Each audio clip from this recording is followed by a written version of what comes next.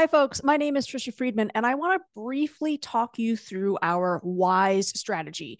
You know, at Shifting Schools, we're big on the how of AI literacy, and we are big on centering community. That means conversation. That means building on existing literacies, like information literacy. So the WISE strategy that you see here intends to get students doing a close reading of the marketing of different AI tools. So there are really 4 different subgroups in the WISE approach. Looking first at the worldview, what are the values, problems, or beliefs about the world today that are expressed in the marketing of this technology? What more would you need to ask in order to better understand the worldview that has inspired this technology?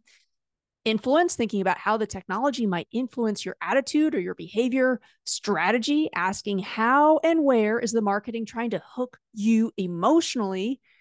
Talking about whether or not that strategy is clever, what makes you think so. And then equity, who has access to the technology? Who can provide feedback? Who does the technology try to appeal to and how?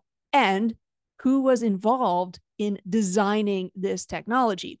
Now, when you go to the resource that's in the video description, you're going to be taken over to a few different companies that I have had really successful student-led conversations about. One of my favorite is the large language model Latimer AI. This is an incredible tool. I'm a big fan of it, and it also has some great marketing. So I would encourage students to check that out. Again, the menu's got a variety of tools to look at.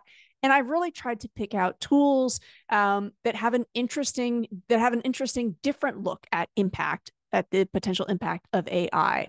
Now, the menu also digs into each of those 4 quadrants a little bit deeper with additional follow-up questions.